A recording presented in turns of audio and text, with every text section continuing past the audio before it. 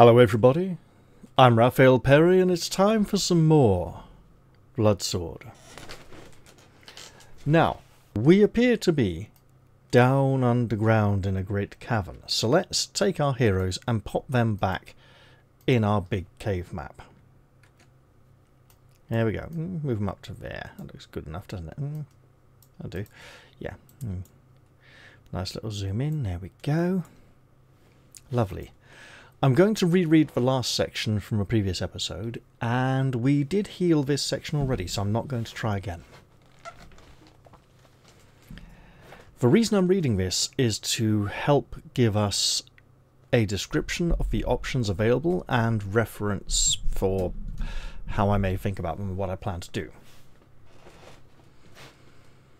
You enter a vast natural cavern that stretches upwards into the darkness as far as you can see. The opposite walls are lost in gloom, and the only illumination comes from sudden flares of yellow sulphurous flame that flicker around crevices in the rock walls. You are, you think, on the foundation rock of the ancient city of Spyte. Below the rock walls around you is the howling pit of the cauldron, and above you the route that leads up to the citadel. Even in these lower regions of their fortress, the Magi have made their presence felt. A strange, desolate garden of desiccated plants and crumbling statues occupies the centre of the chamber. Here, the gases seeping through the wall crevices create an eerie rustling noise, unpleasantly reminiscent of a den of rattlesnakes. The centre of the garden is lost in gloom, where brittle-leaved cypresses rustle their withered boughs. Next to the garden, you can see a deep pit cut into the floor of the cavern. A roaring gale hurtles upwards from this hole, occasionally throwing up heavy bits of debris, whole chairs, ornate shields, boulders. These whirl around in the upper region of the cavern like autumn leaves before falling back to the cavern floor with a crack. You can dimly make out a prone body lying by the hole, its black cloak flapping incessantly in the air current. And yet it has not been launched aloft. To the south, you can see a shadowy trellis work of rickety wooden stairs zigzagging up into the darknesses above. Yes, plural darkness. A plurality of great shadows overhead. Occasionally the structure groans with the buffeting of the wind. On the north side of the chamber there is a wide set of ceremonial stairs leading up to a bronze door. Now,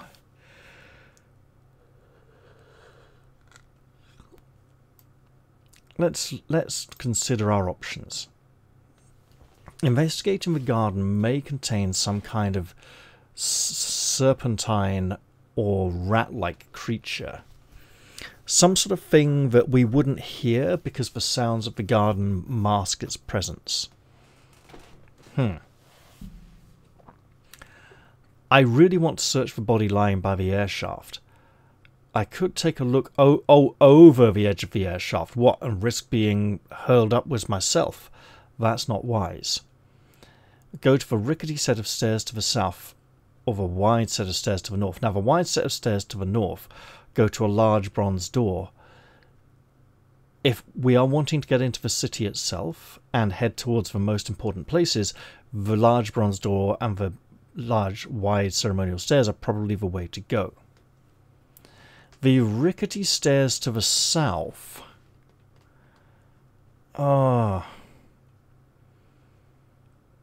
It depends. This is go up the rickety set of stairs to the south, so it is committing to that path.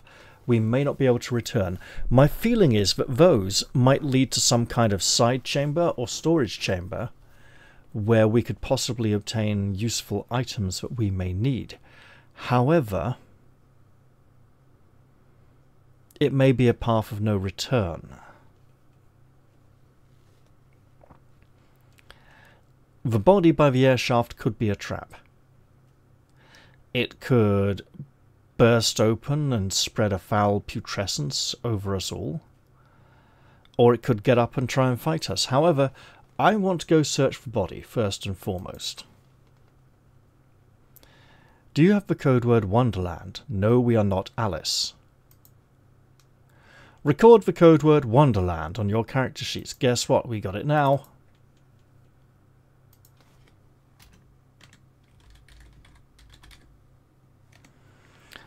I'm not sure I'll bother keeping them in all caps, but you never know. At least we slew all the... Route. None. And Wonderland. Why did the R not take and the shift key not take? Odd.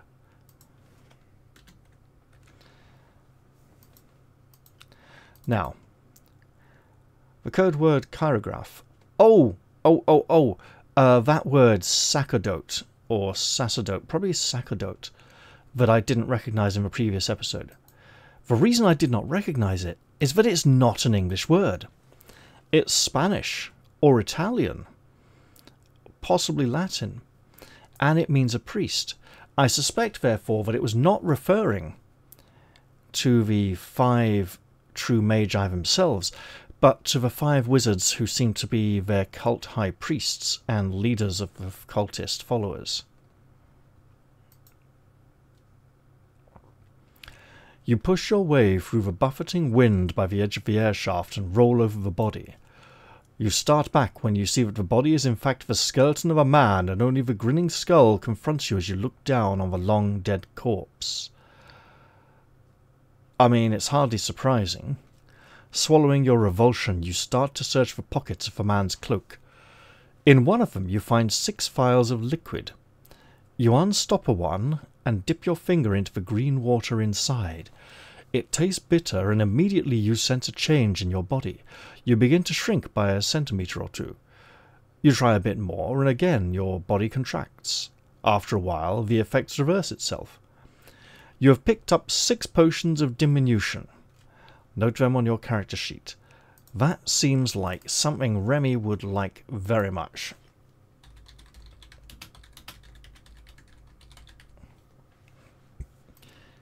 It also seems that it would be unwise to imbibe such a potion on the brink of a hole where a great wind is ready to hurl us upwards and dash us on the floor below when we finally come tumbling down into the garden or somewhere else in the great cavern.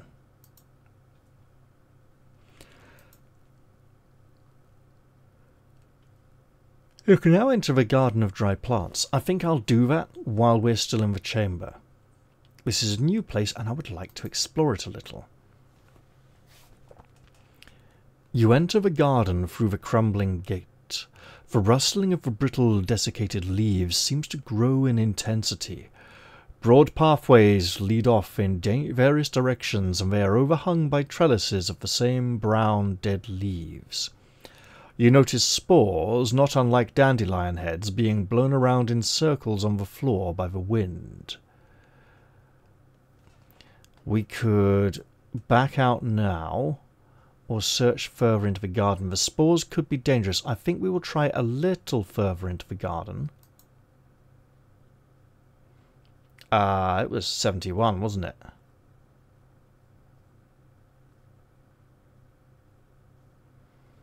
Wow.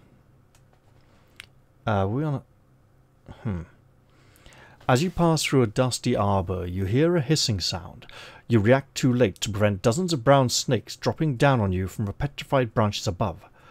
From 1 to 6 snakes will strike each player. You must roll your awareness or less on 3d6 to dodge the snakes, rolling separately for each. Each snake you fail to evade will bite you, inflicting 1d6 damage. Armour does not protect, because the snakes find unprotected areas of flesh in which to sink their fangs. Anyone wounded will also lose 1 point from awareness because of the drowsiness caused by the snake's venom. It doesn't matter how many times the player was bitten, the awareness loss is always just 1 point. Oh, this could be bad. After one attempt at a bite, the snakes slide off into the desiccated undergrowth on the other side of the path. Dangerous, then. Okay, Remy. How many snakes? 5 snakes. Of course. Wonderful. Awareness on 3 dice. Oh, we are screwed. Okay, go for it, Remy. 1, 2, 3, 4, 5. Alright. Remy evades 2, is struck by 3.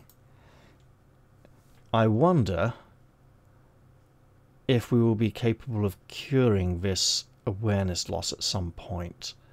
But for now, we may have... Look, we got into some kind of nasty situation. There might be something further in. D6 each. Right, okay, Remy. 3 dice. 15 damage. Ow.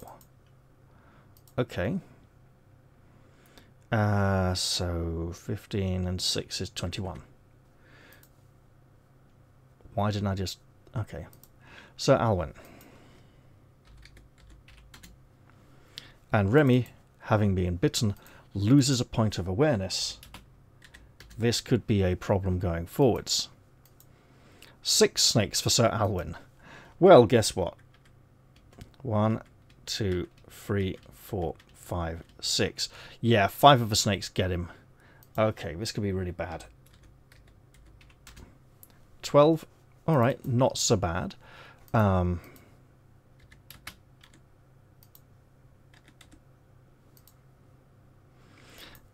Brother Kern.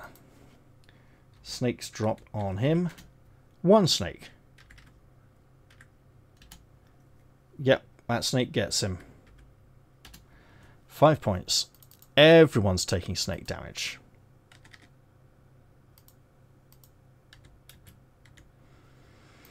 And Ariadne. 6 snakes. Great. 1, 2, 3, 4, 5, 6.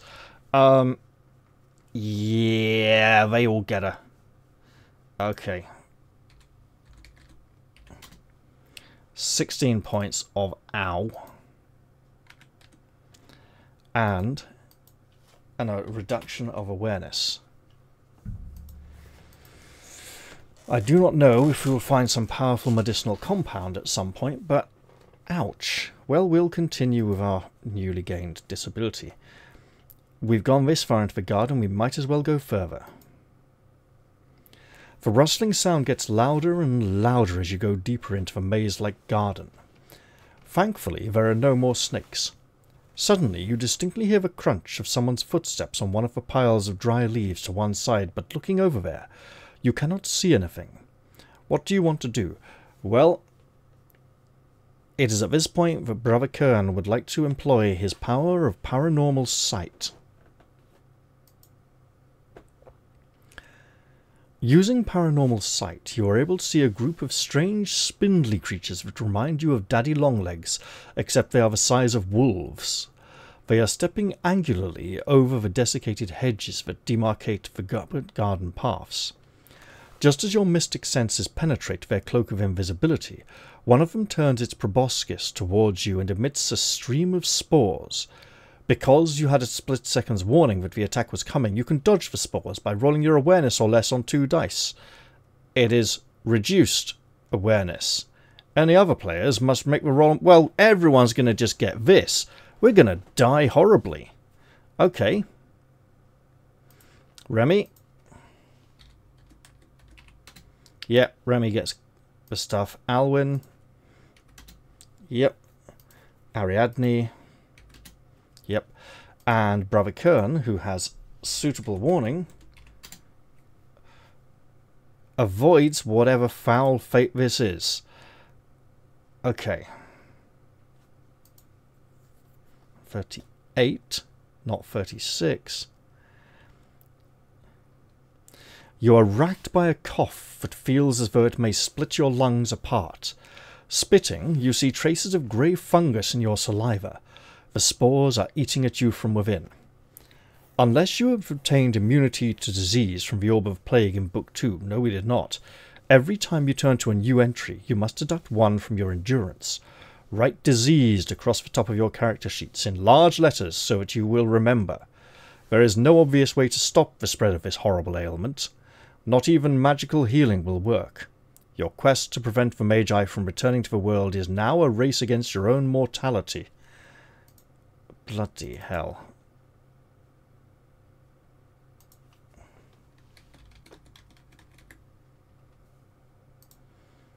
I mean, we may find some way. Before continuing, therefore, I'd like to make a 2-point healing roll. 3-point healing roll. We spend 3 points. We get 5 times 3, 15 points back. We'll get 3 points to Remy. And 5 points to everyone else. Wait. No. No, no. Yeah, okay, fine. Keep an even spread for now.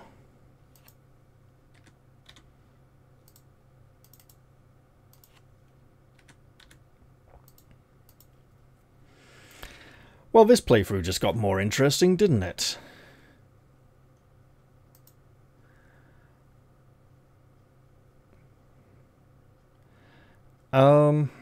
Right, hang on. We're at a new section. Everyone takes a point of damage, apart from the healer. Yeah.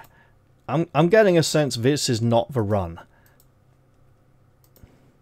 We can make a run for it, or stand our ground. Look, let's investigate. Look, we're going to die. Let's investigate the garden, and then start again, you know. And because this is here, we'll take a 2-point healing roll for Brother Kern. Spends 2 points, gets 2 points back. He will drop one of those away to give to Ariadne.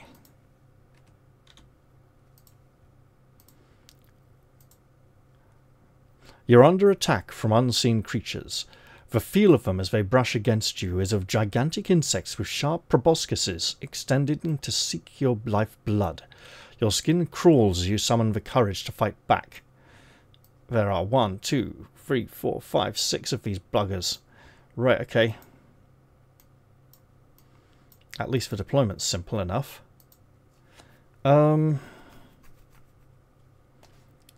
They are invisible. They're not that potent. Should we be rolling additional... Because they're invisible, you must make your fight rolls against them on 3 dice instead of the usual 2 dice. This does not apply to the sage, though, as he or she can use paranormal sight to tell where the creatures are. I wonder if they would have sprayed at us if the sage had not looked at them. If the spray was a reaction to him noticing them. And if they would have just come in for a normal attack otherwise. Also, we're at a new section.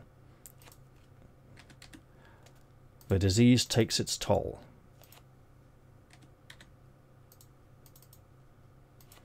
Right, how do I want invisible things to look? I've got an idea. Let's see what I can do. Here are our invisible creatures. They might look a bit blank, but I actually went and looked for an image of a pane of glass and tried to get a little bit of a murky reflection in the bottom of the image. So there we go. Right, Remy and all the creatures go first. Remy's a hard target, so he will step aside to here and engage this one. Oh bugger. We got a problem. Okay, I see it. I see it. Don't worry. It's just going to hurt like hell. It will also fight him.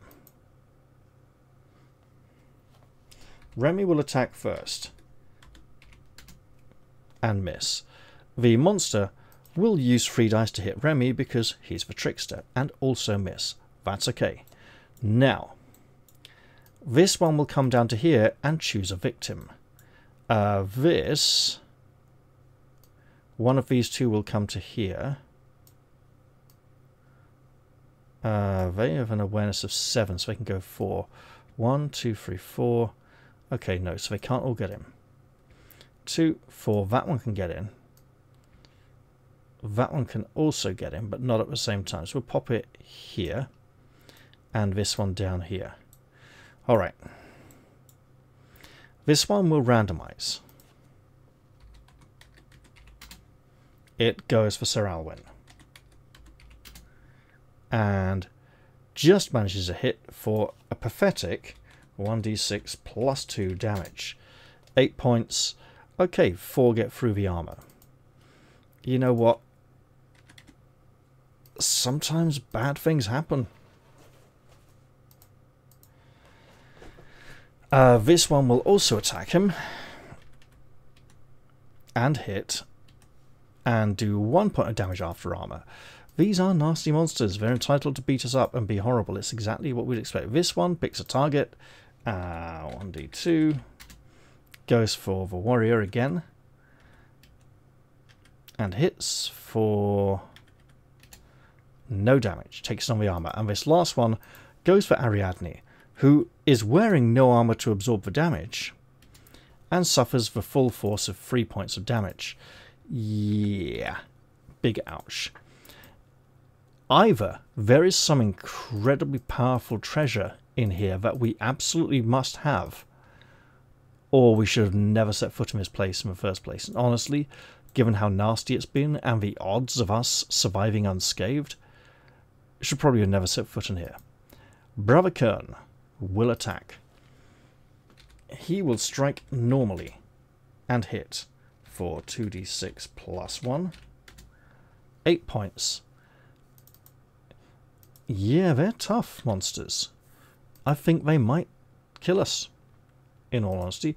So Alwyn will attack this. No, he'll attack this one with the blood sword, which will require 3 dice, so might actually miss. That's a hit, bizarrely. So 4d6 plus 2. 20, it's gone. And then he'll try and catch this one in his armoured gauntlet and crush its invisible throat. Highly unlikely, but here we go with 3 dice. That's a hit. 2d6 plus 2. 13. He absolutely does just that. If he's going down like a hero. And speaking of which, Ariadne's going to try and cast that Nemesis Bolt spell. So we're looking at a d6 plus 5. That's too high. It is not cast. Okay, new round. Remy will attack this one as his awareness is no longer high enough to move around freely. Because he cannot see his target, he misses. It will return the favour and miss him also. This one will move down and pick a target. Picking on Remy. We should have never come here. It misses. This one attacks Sir Alwyn, who is not a hard target and is definitely hit.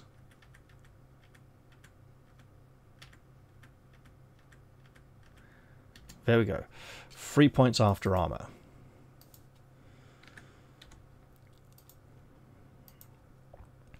If we make it through this, it'll be a miracle. Right, and then this last one attacks Ariadne because it's a nasty bastard.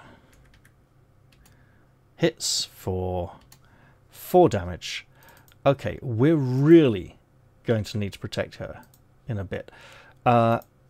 Everyone's simultaneous. You know what? She will go first. And attempt to cast her spell again. 1d6 plus 4. That's successful. This monster is on the receiving end of 7d6 plus 7 damage. 26. It is obliterated, and she's finally got that spell out of her mind. Although, yikes.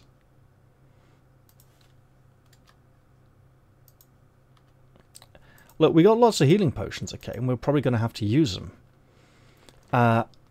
Brother Kern will therefore move up and try and attack this one. Which he does successfully. 8 points. Reduces it to 9. They've taken 8 points before. Right. And then Sir Alwyn will attempt to shoulder barge that one to death. With his armoured pauldrons. Oh no, 3 dice, isn't it? Because it's invisible. That's a hit. 2d6 plus 2. 9 points. Absolutely crushes it to death with his shoulder to the face. And then applies the magic sword to this one. Which unfortunately misses, but we are fortunate to have a warrior in the party, even if he is diseased. Right, new round. Remy and the monsters. They will...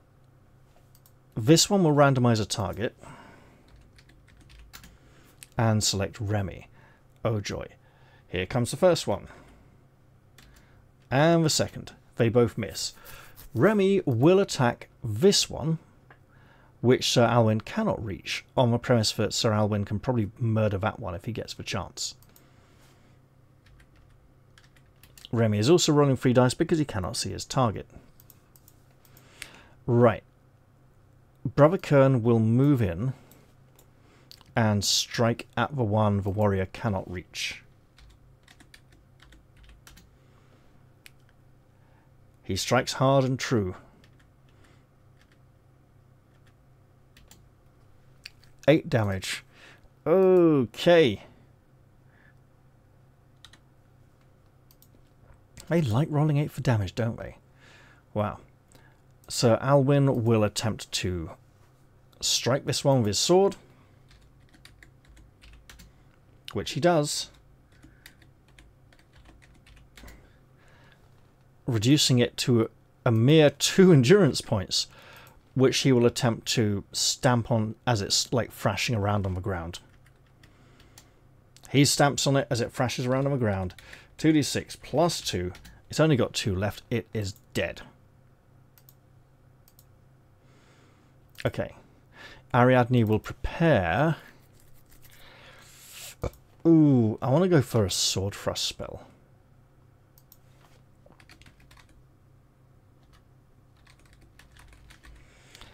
Because while she has truly mastered the art of spellcasting, it would seem that the Nemesis Bolt spell is not quite reliable enough yet. Remy will defend. The invisible creature will, top to bottom, go for the healer. It does not hit Brother Kern, who will strike back at it.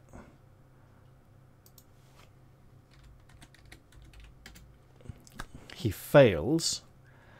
Oh, this is a problem. So Sir Alwyn will move into position and attack because he can. Sword first. Hits.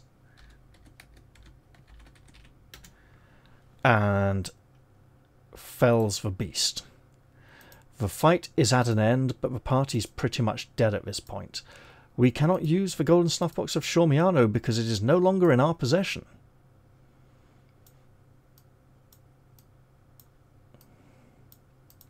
Oof.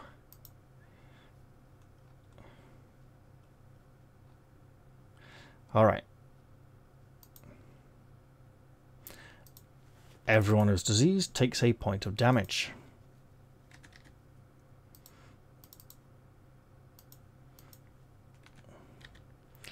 So, in light of that, we will have Brother Kern attempt a 3-point healing roll,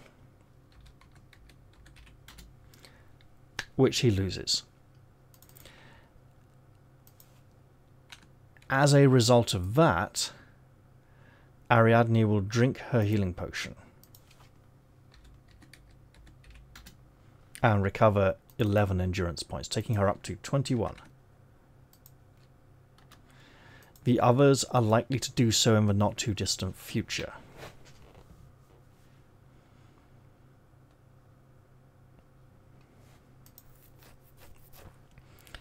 In death, the creatures become partially visible. They are huge, angular, insectoid beings rather similar to daddy longlegs. The spores they emitted came from their thin, snout-like proboscises. Under your gaze, they collapse into a pile of matchstick-thin limbs and cobweb wings. Let's push deeper into the garden, because we're screwed anyway. Right. The disease takes its toll.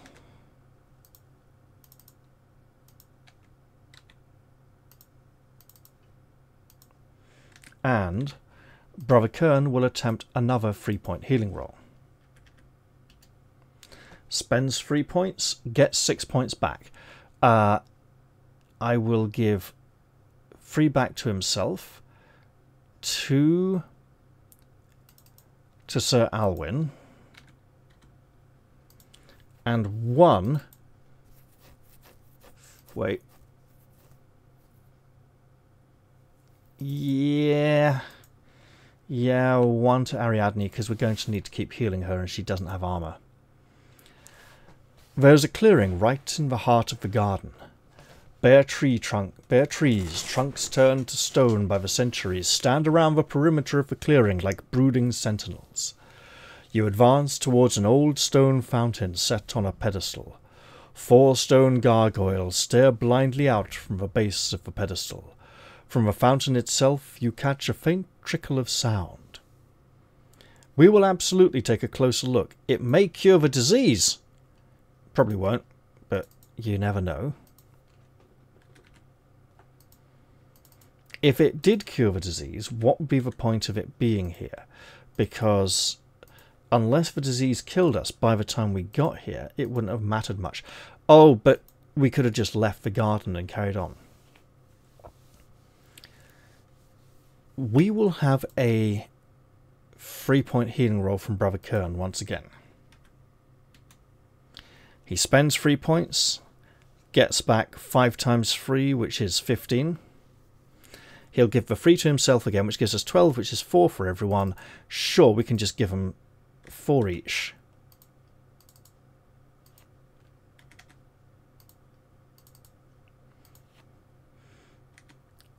Yeah, there we go. You step onto the podium and inspect the fountain. In a pool of crystal clear water you behold a copper amulet in the shape of a heart. You might expect it to be verdigris stained, but in fact the metal surface shines as if recently polished. Incredibly, there are small wild flowers growing here and clumps of green grass between the cracks in the stone rim of the fountain. Your choice is clear. You can reach in and take the amulet, or leave it where it is. No, we will take the amulet. And I think Brother Kern will take it. The disease takes its toll on his companions.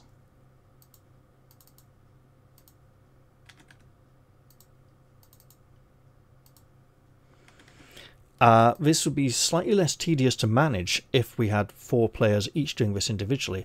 The fact I have to do it once for each of the 3 individual characters every section is going to bog things down a little. And we'll try a 3-point healing roll while we're at it. Spend 3 points, get them back. Okay, fine. Simply finding a few stalks of fresh grass here in the centre of the petrified garden has given you hope. You reach into the water to touch the amulet, which you feel sure is the source of the life-giving energy. It seems to you that your fingers close around it, but when you try to lift it out of the fountain, it slips mysteriously from your grasp. Time after time you try to get the amulet, yet in vain. If you cannot obtain the amulet, you can at least drink. As you raise a handful of water to your lips, you experience a delicious coolness that no earthly draught can possess. A tingle runs through your veins as any wounds you may have taken earlier in the adventure are miraculously healed. If you are suffering the effects of disease or poison, they are cured also. So it was worth pressing on this far into the garden. Now,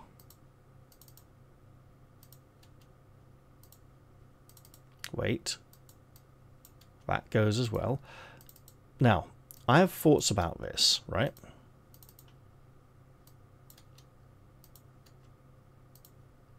So we essentially wasted a healing potion. But... oh! Wait a minute. Poison. So our awareness returns to normal as well.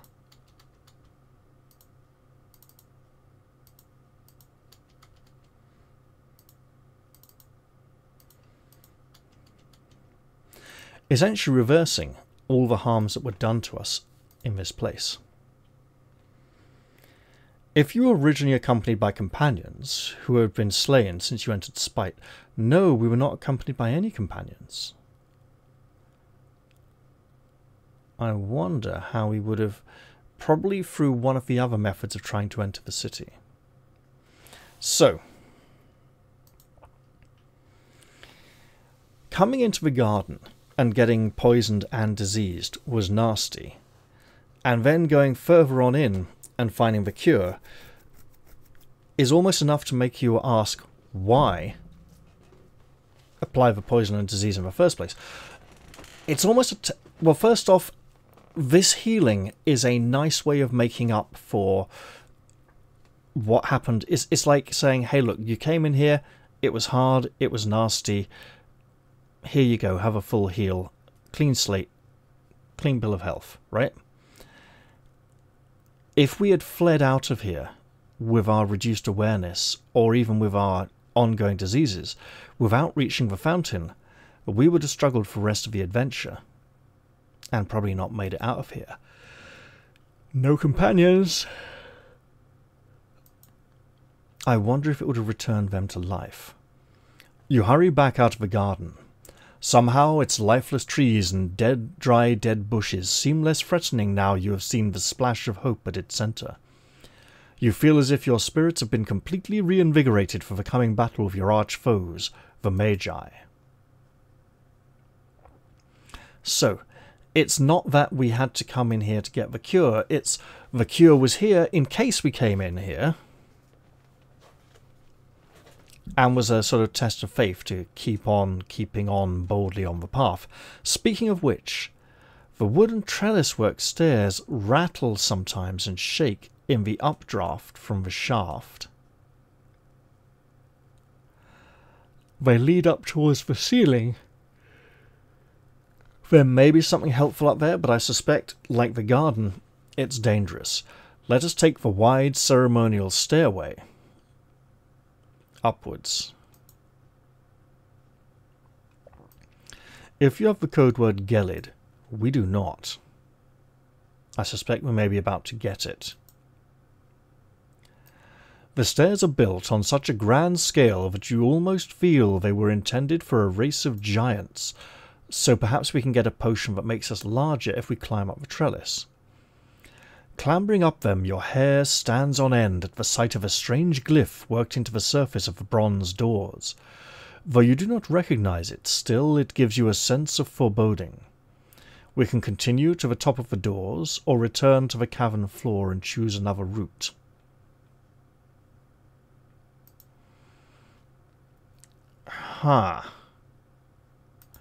Alright, so let's turn back as we have the option. And go up the... right. If we get blown about in the air from the shaft, I don't think that's going to particularly make us bigger. Oh, but it could make us lighter, right? Because the things get blown up in the air. It might not be that the air is particularly strong, but it makes the things that it blows lighter. Let's try the wooden trellis-work stairs. I see the word dragon, the word greed. It is appropriate for dragons. Now, you'll make your way through the shadows that hang like drapes from the cavern roof. Looking up, you see that there are landings at erratic intervals up the staircase. It's like Blighttown in Dark Souls. Got it. But possibly even more rickety. The walls show signs of carving as you ascend, in contrast to the unworked rock of the cavern floor, and sometimes you pass archways that lead off into lead off the stairway. The top of the staircase is completely enveloped in gloom. The further you go up, the more the wooden structure seems to heave in the air currents howling up from the depths below. On one of the landings you stumble into a dead body. It is lying with its arm twisted beneath it at an angle which gives the impression that it fell from high above. Let us inspect the body, and probably not ascend any further. Hardened though you are by years of adventuring, you cannot quite stifle a gasp when you turn the body over. The flesh of its face is crystallized, retaining an expression of ghastly fear even though the rest of the skin long since dried and turned to dust. The crystalline effect is particularly centered around the eyes, which are wide open. It seems strange to meet the frozen stare of a man who might have died a century ago. A book is clutched in the corpse's skeletal hand. If you take this, one of the players should note it on his or her character sheet. You can open the book at any time and read it at any time, except in the middle of combat. If and when you do so, turn to 493 to find out what's written inside. First, note down the number of the entry you're reading at the time, though, as 493 will not direct you back there. After making sure there is nothing else of interest on the body, you begin to advance up the stairway. No, we want to go down again! Right, well, Ariadne's going to take that book. Because it seems interesting. And she's going to look at it straight away. And if it's not some powerful spell, Brother Kern can take a look also. We are at section 351.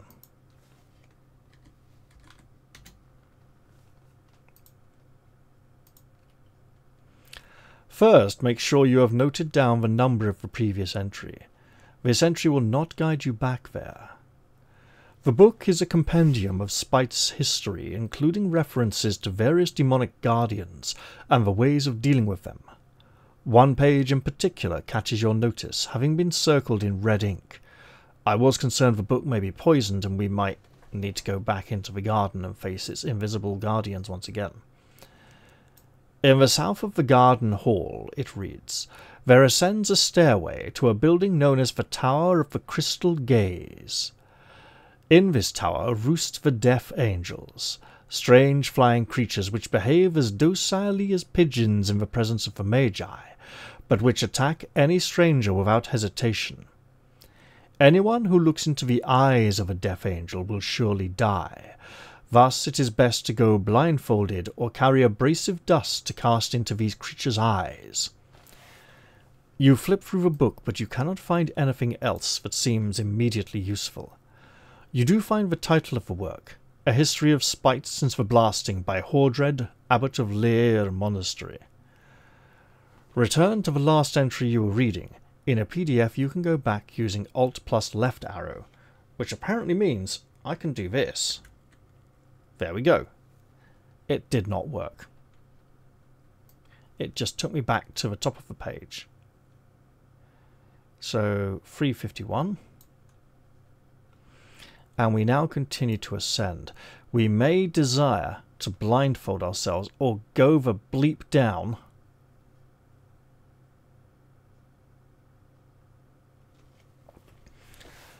You are now climbing into an area of gloom, unilluminated by the torch fires burning on the cavern walls below. As you get higher, the metal stanchions that hold the staircase to the wall begin to groan in protest at the unaccustomed burden. Every so often the whole structure shifts sickeningly under you, throwing you against the flimsy banisters. The cavern floor is far below now, but to judge by the worked stone of the walls, you have entered one of the towers of Spyte. Peering up, you dimly see black shapes moving to and fro in the gloom of the rafters. They give the impression of being like great bats or cadaverous crows. You see their eyes turning towards you, shining pale yellow in the darkness like guttering oil lamps. A chill runs through your bones at the sight of those glaring eyes. Okay, we want to blindfold ourselves, I think, and then send in the sage.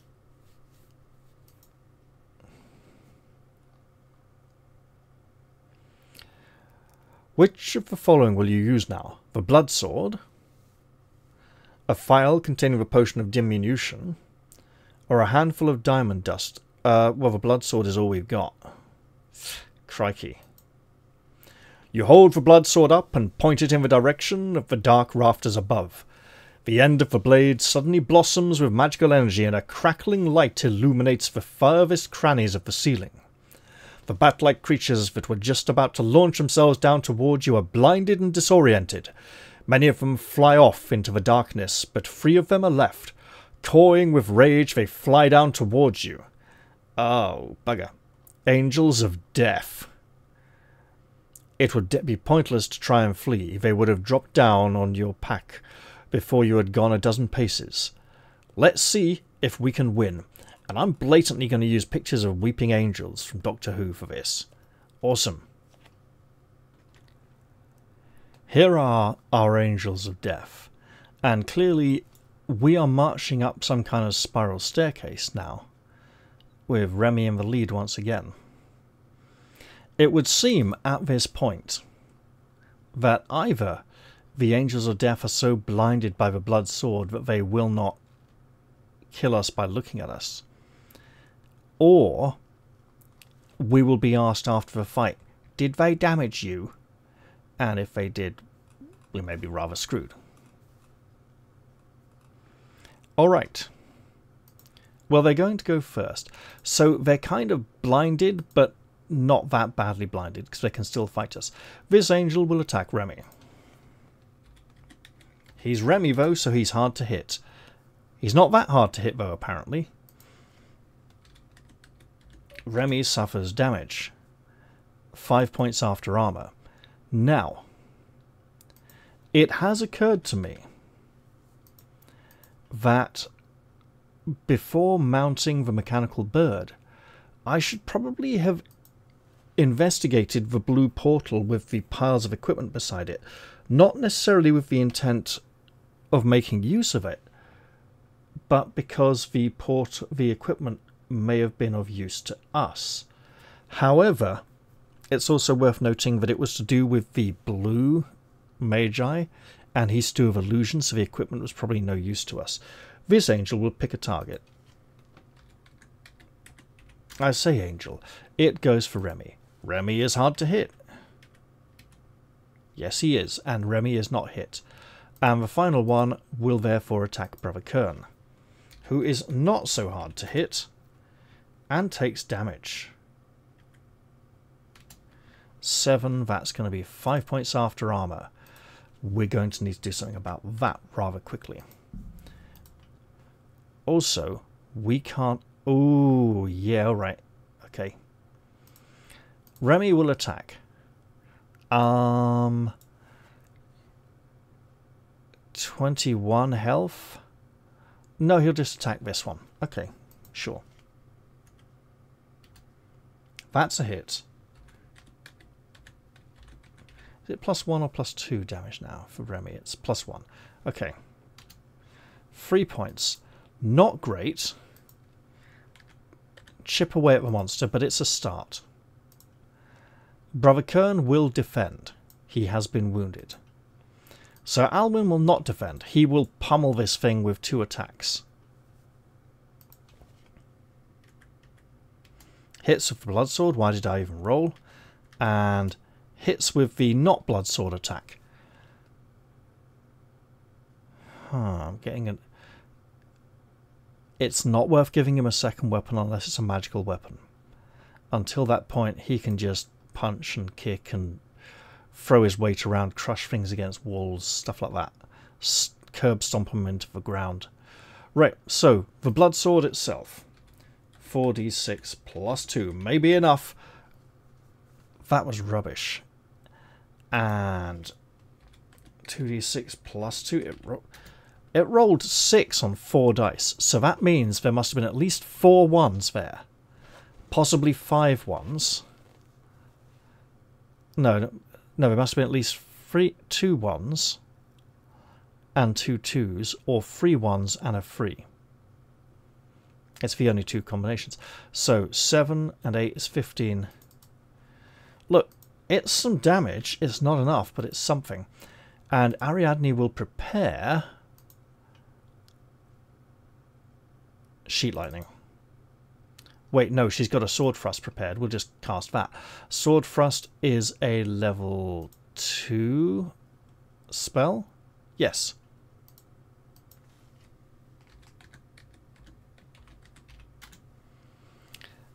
That is successfully cast. She will pick a victim to receive 3d6 plus 3 damage. The one attacking Brother Kern would be a great choice. However, the one attacking Remy could die to... Wait, I'd have to roll a 15. Okay, no, we'll go for the one attacking... Oh, this is rough because we need to... Yeah, Sir Alwyn's not going to be able to attack. Okay, yes, for one attacking Brother Kern. 3d6 plus 3 is 18 damage. Should have gone for the one fighting Remy after all. It's okay. Round 2. The Angels of Death will attack. The first one will attack Remy. Remy is a hard target. And so its blow does not strike true. The second will pick a target, chooses Remy, who is hard to hit but not that hard and actually takes some damage. 7 points is 5 after armor. Remy's in pain a little bit, but we have a healer. Speaking of which, the last one will attack the healer, who is defending to be a hard target. And it will hit. Oh, that's nasty. Okay. 5 damage is 3 after armor. Brother Kern is missing his old charm of shielding. However, it is at this point that Remy will attack. Remy would... No. We'll give the warrior something to do. Remy will attack the one that only he can reach. And misses. Brother Kern will attack the one that's been attacking him because it has only 3 endurance points left. Hopefully, he does not miss. Indeed, he does not. 2d6 plus 1. 6 points. Beats it to death with his quarterstaff. And then Sir Alwyn will apply a sword to this 6 health monster, which hits automatically because it's fighting prowess 12 with the sword. 4d6 plus 2, minimum 6 damage. I don't even need to roll damage. It is destroyed. And Ariadne will look at the situation and prepare another sword thrust spell. She doesn't have armor anymore, so I should remove her armor stat. And there's our sword thrust spell in action once again. The Angel of Death will attack Remy. Remy is a hard target and is not hit. Remy will strike back, like the Empire, but better. Better enough to do some damage. And he does 10 points of damage. Excellent. I think this thing is a goner. Brother Kern will not waste an arrow on it, so Alwyn will not be able to attack. Ariadne will attempt to cast her spell. 1d6 plus 2. 7 is a success. Take that sword thrust spell and ram it right into this creature's heart. Let's do some damage. 12 points. Ends the fight, mercifully. Now, hopefully, there will be some kind of important treasure, like the Gelid keyword, that we can get from here, before heading back down to the cavern below. Our foes are defeated. Amid a flurry of swart, as in swart musty plumage, the last of the monsters drops into the darkness below. If any players died because of looking into a Death Angel's eyes, nope, we used the Blood Sword. If not, you can now continue on to the top of the stairs. Okay.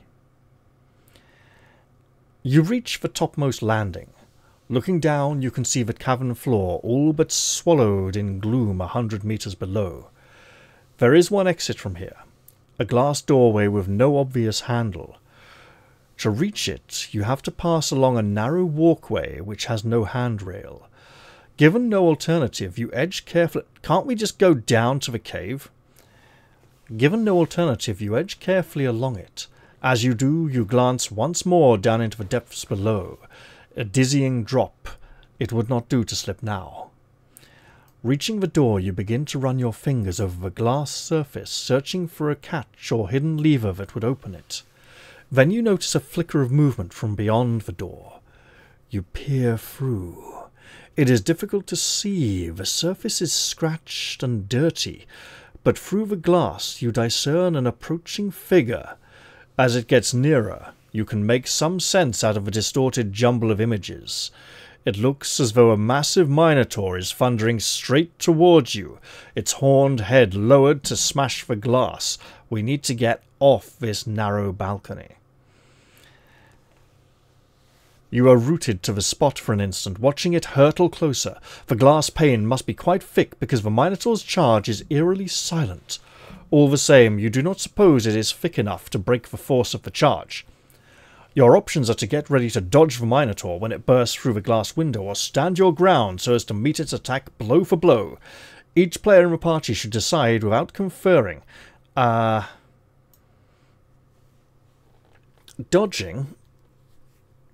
is going to involve either awareness, or it's going to mean we're all stupid enough to step off the platform. Ooh, narrow walkway. Dodging on a narrow walkway has got to be really bad. I'm thinking stand ground, warrior in front with the blood sword, and the sage making a 3-point healing roll. This could be a disaster. It is. We lose 3 points.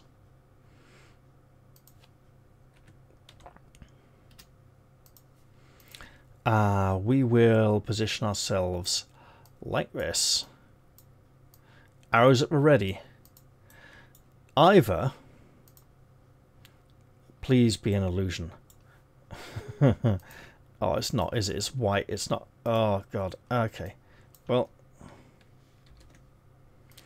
I've made my decision. Let's turn off the grid. Either we all dodge and it goes hurtling past, or it doesn't come through the glass, or it comes through and if we don't dodge it knocks us all off. We all stood our ground.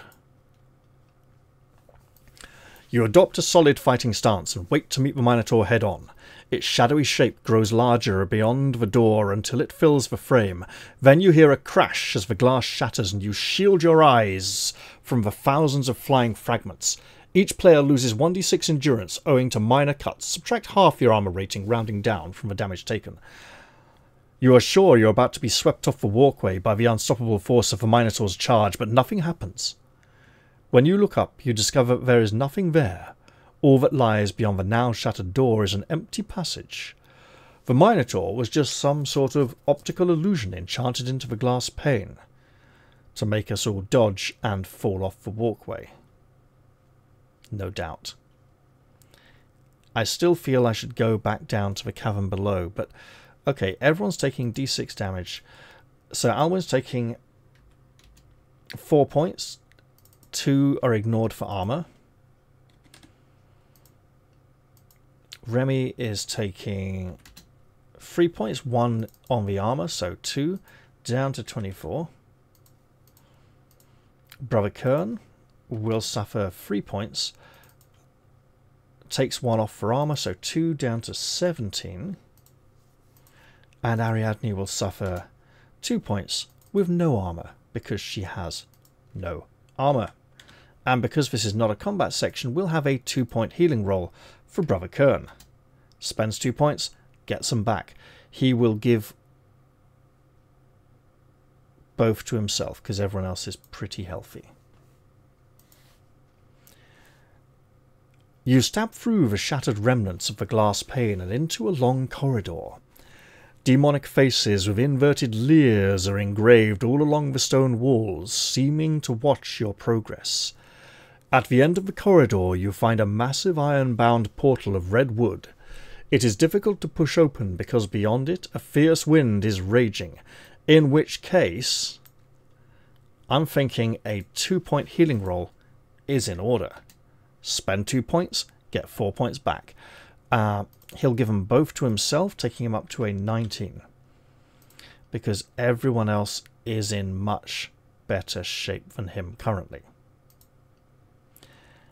We seem to be falling into the might and magic trap of the priest class being the best healer, but being so inept in combat that they end up spending most of their power healing themselves. You step out onto a balcony from which a bridge extends over to another of the ruined towers. The wind buffets you as you advance, forcing you to grip the balustrade with all your strength to avoid being blown off into the gulf below. Above, you can see low pearl-grey clouds drawing back like curtains from the crystal-black vault of the night sky. 5 small stars shine down on Spyte. The 5 Magi await their return to the world they left 2 centuries ago. The sight of them gives you a renewed sense of urgency. Reaching the edge of the bridge, you open the door into the tower and rush through, pulling the door shut behind you to block out the shrieking gale. Maybe the big bronze door is just a nasty trap. The room in front of you is filled with a drifting cloud of white haze. Waving the vapour aside with your hands, you step forward. You seem to be in a long robing chamber. Cloaks hang from pegs on the wall, disintegrating when you touch them. You are passing along this room when you see a figure approaching you through the mist from a side passage. Just as you are about to call out, you recognize the features of your old friend, Emeritus of Quadrille. He starts when he sees you, and then a broad smile of recognition lights up his face. "Praise the Saviour," he cries joyfully. "I have sought you over all the land of craft these last 12 months, but I had no news of you, so I journeyed here by myself, knowing that I alone might stand between humankind and the return of the despotic Magi. Now you are here to aid me. My prayers could not have been answered in better fashion." So saying, he embraces you, and you smell the familiar odour of herbs and salves which you associate with his profession. "Now," he says, "we have little time to lose, for I have just discovered the resting place of the mortal bodies of the 5 Magi, a crypt whence their acolytes dragged them after their colleagues were slain at the blasting. It lies down this corridor, but caution," he adds, "for the way is full of ancient traps. I wonder if this is a trap and he's here to trick us." You follow him down the side passage to a small chamber. There are 5 curtained alcoves in the far wall. He steps on forward, and immediately an arrow flies out of a hidden slot to one side of the room and caroms off the stone wall by his ear. He wipes his brow and steps forward again gingerly. We do have a sage. Paranormal sight would probably help us here greatly, and we have an enchanter who could cast the detect magic or detect spells or detect enchantment, whatever it's called. This wasn't if you have a sage and may want to do something, this was just if you have a sage. Do you want to help out your old comrade? Perhaps if you used your paranormal sight on the curtains in front of the alcove, you would be able to spot any further traps. We're not going to let Emeritus do this on his own. That could be disastrous. Emeritus seems to guess what you're thinking. "Pish tosh," he cries. "I don't need any of that jiggery-pokery to find the right door. The real magic, my friend, is knowledge itself, and I have done my research before coming here, I can assure you. However,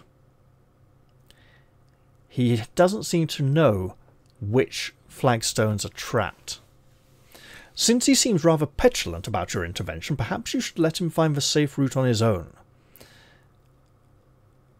I think we should utilize our paranormal sight, regardless of hurting Emeritus's feelings, especially if he's trying to trick us into triggering the traps ourselves and it's not really him.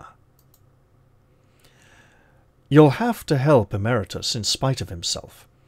As you begin to summon up your mystic power of vision, you decide that Emeritus needn't know unless you actually have to step in to save him from a trap. However, you are totally unprepared for the shocking sight that does meet your eyes. Not only can you see a door at the back of each curtained alcove, but the human form of your old friend disappears to be replaced by a hideous, unhuman monstrosity. It has a wheezing, spongy body and a purple-veined head like a giant octopus. You recognize it from an old bestiary you read in the scriptorium on the island of Caxos. It is a Planator mutabilis, a rare creature that is said to roam the hills of Asmulia before the founding of Silentium. It has the power to read men's minds and present itself in the illusory guise of someone known and trusted. It's blatantly a mind flayer. Turn to 112 to give battle, but you have one free round before normal combat begins because you are forewarned of its imminent attack. Now, this whole section is addressed to the sage. So the implication may be that only the sage gets one full round of battle. However, since the only thing in italics is the name Planator Mutabilis, it applies to the whole party. Bizarrely. Well, let's go find a picture of a mind flare then. So here is our legally distinct tentacle monster. It's like the brain flayer. No wait, it's mind flayer. What's it in Fighting Fantasy? It's the brain slayer, I think, possibly. But in this case, it's the Planator Mutabilis. Sorry, Planator Mutabilis. Also here described as the Mirage Monster. The thing you thought was your old friend lunges forwards on thick, quivering legs that remind you of a snail's foot.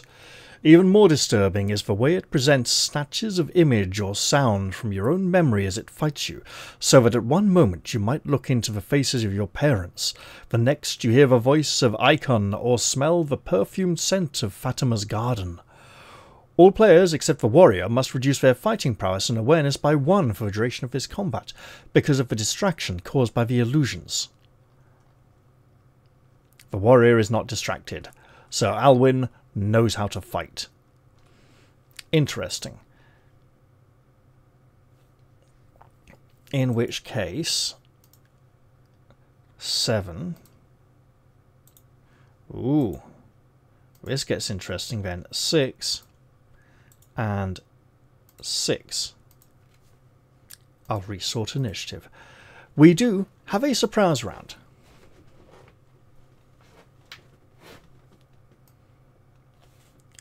Let's absolutely apply violence to the situation. We'll stand Remy in front of the healer. Sorry, so Alwyn in front of the healer and send Remy up. They're both going to attack. We'll get as much damage in as we can. So Alwyn will hit it with the blood sword straight away. No questions asked. Obviously, Brother Kern will call out something like, "That's not Emeritus of Quadrille!" By which point it's already turning its head towards the blade and takes 15 points of damage. Okay, you know what? This is proper old school Mind Flayer stats where they were like level 8, level 9 monsters that could absolutely desecrate entire parties without even using their psychic abilities. And psychic abilities this thing does have. After that, Sir Alwyn will kick it in the where its balls should be, just in case it still has some. If it's a real Mind Flayer, it won't, because they will have atrophied and withered away, because Mind Flayers don't use those to reproduce. And he kicks it in the where its balls should be for a 9-point kick to the gut. Bloody hell, almost as dangerous as a sword. Down to 32. Remy's coming in clutch here with a... I'm thinking quick thinking here, because this is a really nasty monster. Okay, Remy, can you hit it? Remember, you have -1 fighting prowess. That will therefore miss, which makes this fight suddenly turn rather nasty. Brother Kern will hold back. He needs to preserve his endurance for healing. And Ariadne will prepare... I want to go Nemesis Bolt, right? This thing is really nasty. Now, the downside of Nemesis Bolt is she'll need to roll a 2 to cast it, 3 on the next round, 4 on the next round, by which point Sir Alwyn may have slain it. New round. The Planator Mutabilis will do something funky. As well as striking with its horny beak, it also knows 4 spells that it might use. Roll a die each round to decide what it does. It will... Might as well roll a d2. But, okay, it will attack with its beak. It will pick a victim. Any victim, top to bottom. It goes for Remy because he's a hard target. And it hits him. No, it doesn't. It misses. Just. Remy will fight back with the obvious disadvantage that he is already experiencing and land a hit after all.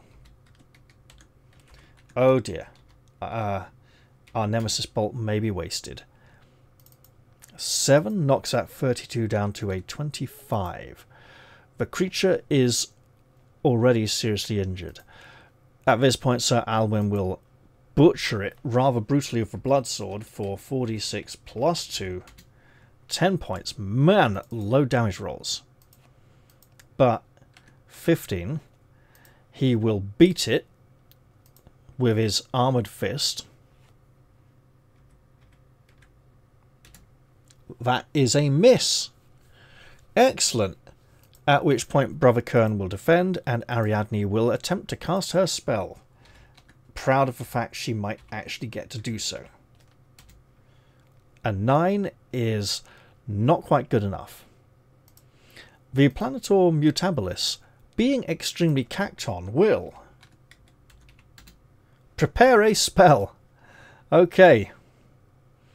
The spells it knows are Servile Enfraudment, Ghastly Touch, Sheet Lightning, and the Vampire. Okay, Servile Enfraudment, Mind Blast. Or Charm, Dominate type thing. Ghastly Touch will allow it to recover health. Sheet Lightning would be... No, Sheet Lightning would be the Mind Blast because it would hit us all.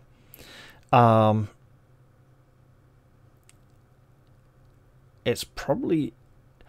I think it needs to gamble on the Ghastly Touch, if I am correct. Ghastly Touch is not the Vampire spell.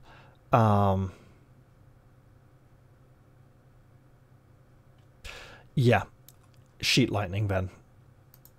The Vampire spell. Okay, we'll go for Vampire spell. Just in case it lives long enough.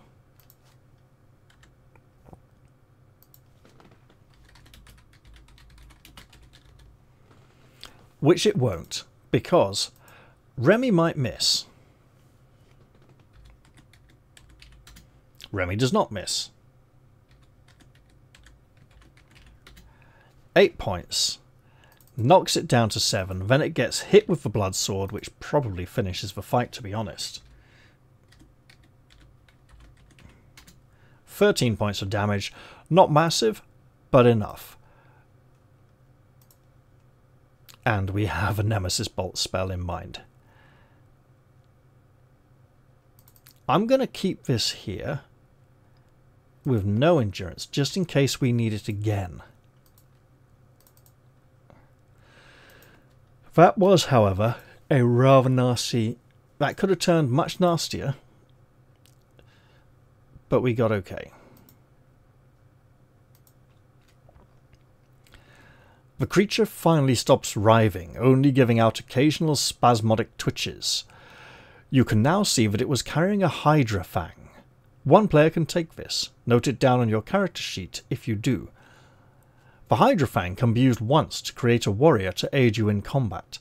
This summoned being will act just like another party member and will obey the holder of the Fang. Its attributes are as follows. This sounds like a warrior item.